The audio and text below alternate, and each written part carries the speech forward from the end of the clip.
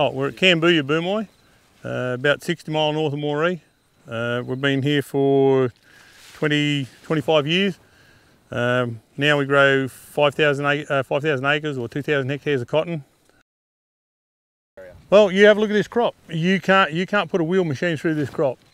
You cannot put a wheel machine through. We need dairy agriculture to do the job that they're doing. Yep. Hey. Nothing. It's just breaking up out there. We're going to be able to spray tonight, no worries at all, eh? It's a bit different flying at night. It can be a bit challenging.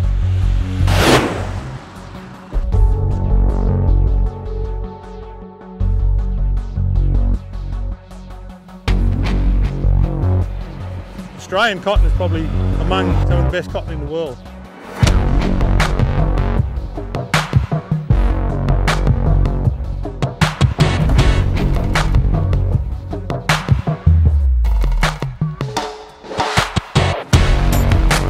Use the helicopter, it's slower, lower and more manoeuvrable, so therefore it will be a more precision application.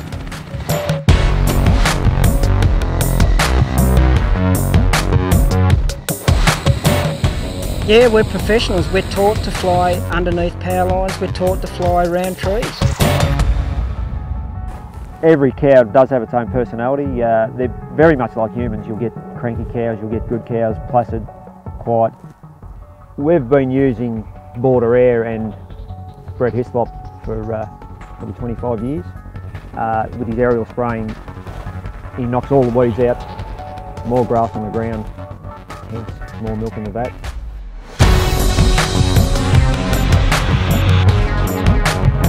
The southwestern district of Victoria is a major dairy production area. The dairy products that are produced exported all over the world.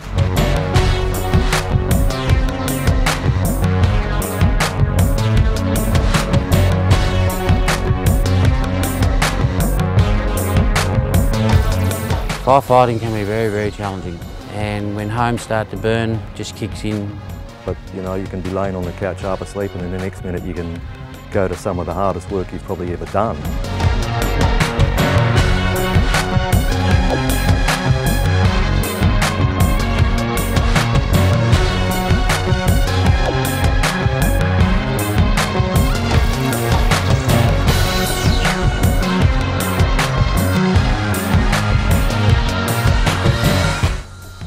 We use the plane to sow, depending on our rice program.